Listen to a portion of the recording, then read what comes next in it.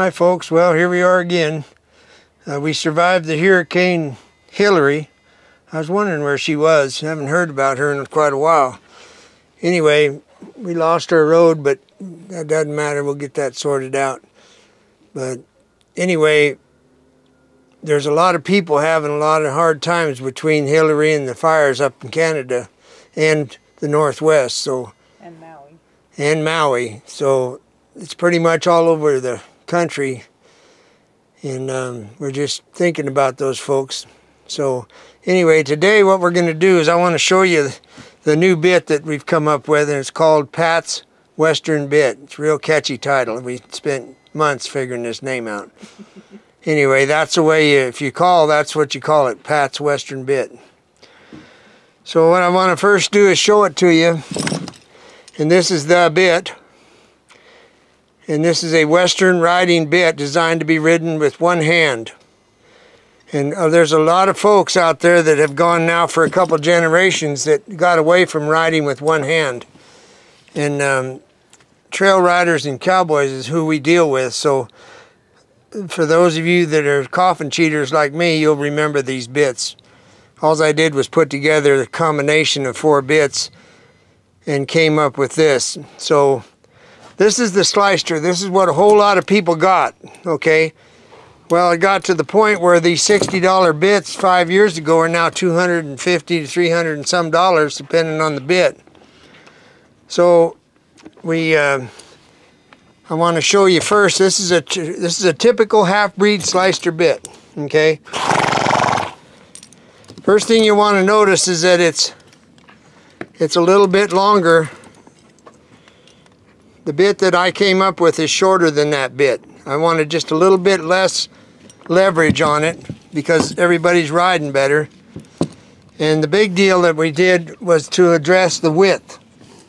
Now this will be an educational thing for a lot of people because you just put a bit and go, but I want you to notice that this bit is 5 inches to the inside. Okay. This bit is 5 1/4 to the inside. This bit is 5 1/2 to the inside. So what we're going to offer is a 5 1/4, 5 1/2, and then we got a 6 inch wide for the half drafts and big horses.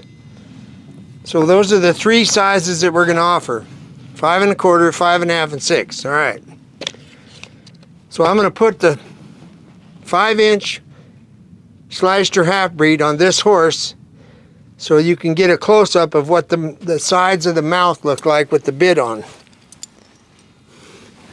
This is Pie. We want to thank Chris for letting us use Pie today for a model.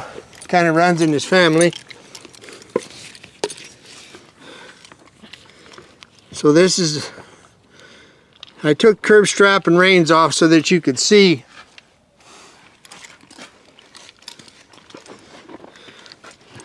the difference. And what I want you to notice is right here on a 5 inch, the lips are going past the cheek. So that tells me that this is too narrow. And this is one of the reasons we've gone on to what we've gone on. So please remember what that looks like.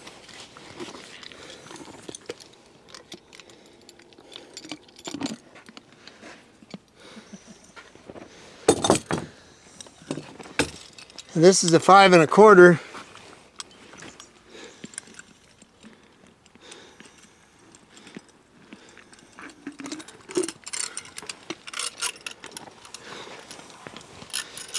And of course we've got the same diameter steel in the mouth as we have in the Missing Link Snaffle. And now if you would look at this, it doesn't go around the cheek. There's more room for the corner of the mouth. And also here, right? And we bent like Deb just said, the slicer bits don't have a bend to the outside so that the headstall fits. And the ring is small. That's another one of the problems we had with them. So this bit, the ring is plenty big enough for your curb strap and your headstall. And you'll notice that it's bent out to the outside to leave room for the headstall to sit comfortably right here. Now, please notice the amount of lip touching the cheek piece. This is a 5 1/4.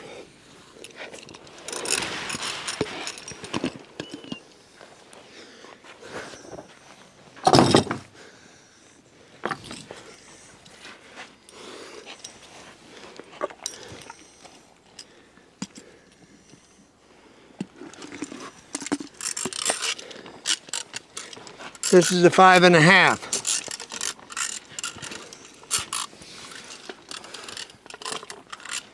So this is the part that I want you to see right there. That this bit, when this horse relaxes his mouth,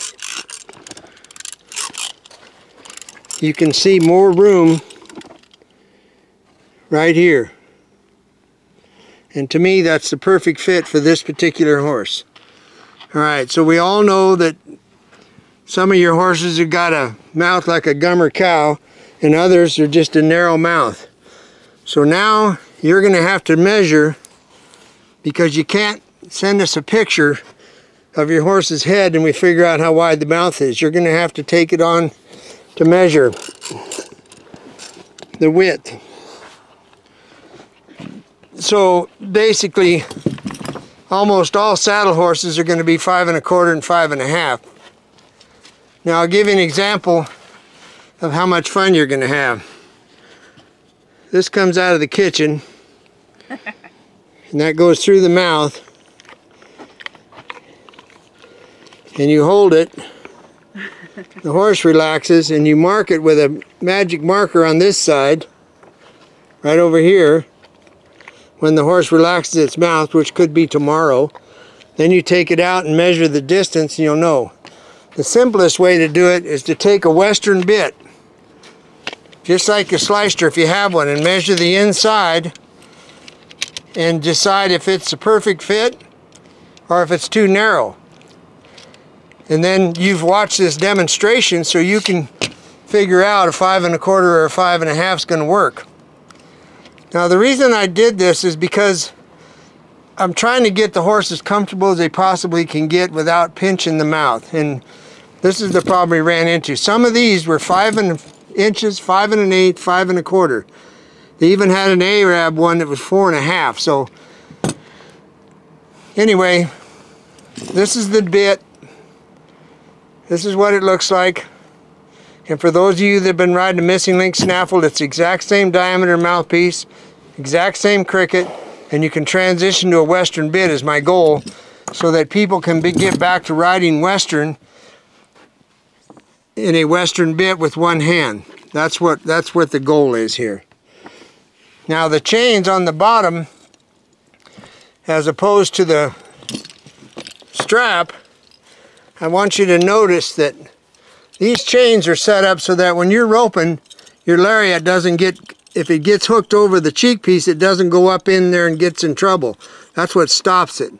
Now the other side is, for like trail riders, if you were to hang this up on a corral fence when you're riding or whatever happens, in your lifetime it's going to happen a minimum of 2 times, I'm guessing. These S-hooks are designed that they're going to break loose, so you don't tear up your headstall, and it's a no-brainer to fix them. So this is kind of something I put on there to make sure that a guy could fix it if he did hang it up in a corral, because everybody that I know has worked in corrals that are very dangerous. So folks, if you want to order a bit, remember 5 1/4, 5 1/2, or 6. So that's the way it works. Folks, the cost of this bit is $300 plus postage. Okay, if you want a silver bit, which is another step higher and pretty much is a leverage bit, then you can get a hold of D-Bar M in Reno at Jack's and he'll get you a silver bit. If you want to go high end to an heirloom, then you get a hold of Bruce Hayner over in Santa Barbara and he can make you a custom made bit.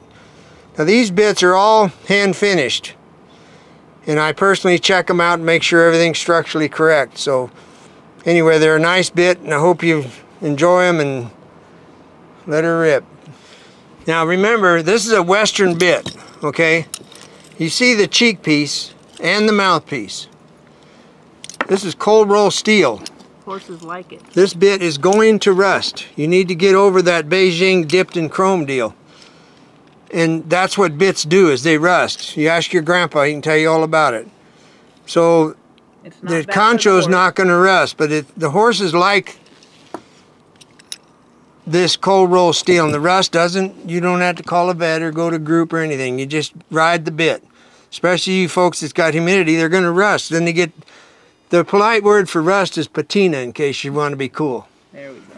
So that pretty well takes care of the bit. And anyway, thank you. And while we're at it, I wanted to mention I was up in North Dakota by Sterling, north of Bismarck, a week or so ago. And I went up there to a ranch and got to ride with some really nice people. And I kind of pride myself in knowing about grazing and the different types of grazing. And that's one of my passions. And I got to be surrounded by people that not only understand grazing, but they know a heck of a lot more than I do about the soil and how to bring it back and how to improve. So I was real fortunate to get to be around Josh and Bo and everybody up there. And then the families that came were just top drawer. So I want to thank them for being such a great host and how nice it was to go up to North Dakota. Thank you.